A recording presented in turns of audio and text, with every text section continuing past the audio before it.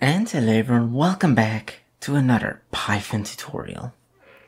So in this tutorial, we'll be learning how to install and run Python code in FreeBSD.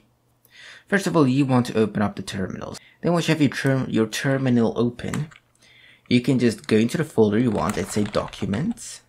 And let's say I have another folder where I can hold my Python code. So in there. Okay. And here, there's not much here. I can open up a file manager here. So if I were to open up my file manager here, you'll see there is nothing here. Now we can create a file. And here I'm just going to say main.py because I want to create a Python file. Okay, now we have that there. You'll also notice if I were to ls, what's inside of this folder, there's main.py. Okay, then we need to install Python. So pkg, or you probably have Python already installed. So just check Python, press tab. If you see this, you're good to go. Just type Python free. If you press tab, you should see something. If you press enter, you should be able to go into this live environment here.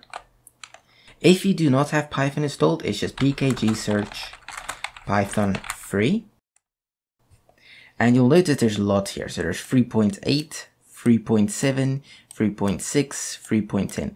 Then it's just a pkg install Python, and you just type in your numbers that you need to install that Python version.